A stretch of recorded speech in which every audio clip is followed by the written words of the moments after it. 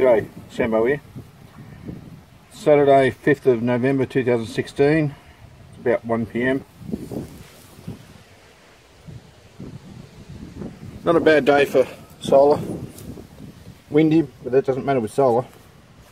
I've got the thermostat hooked up here. I had to use a mix of thermal epoxy and just regular araldite.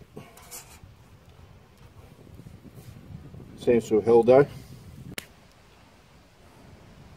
Because I knew that the weather was going to be fine all week, and because I didn't have a thermostat hooked up, I left this turned off.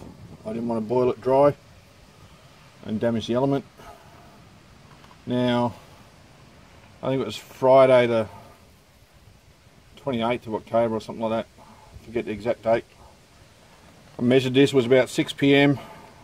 Water temperature was 86 degrees Celsius. Now it's been turned off since then.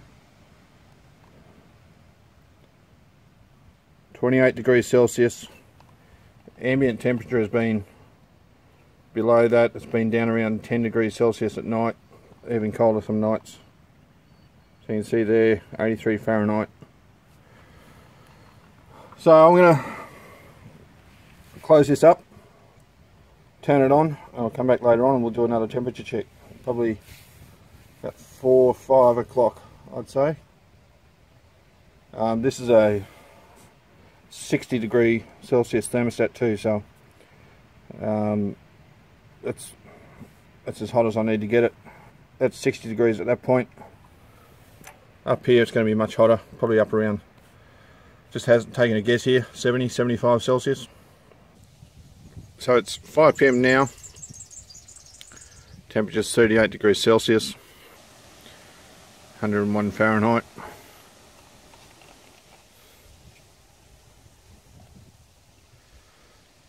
So in about 4 hours we've at least heated up some of this water at the top by 10 degrees Celsius. Not bad. Nothing fantastic, but I think with a full day of sunlight it'll be a lot better. So I'll check it again tomorrow just before I leave the shack to go back to Canberra. See how it's looking then. I'll leave this on for now. It'll still get a bit more sunlight this afternoon, and then whatever it gets in the morning. Well, it's Sunday morning, just before midday, 43.8 degrees Celsius, 110 degrees Fahrenheit. It's warm enough to shower in.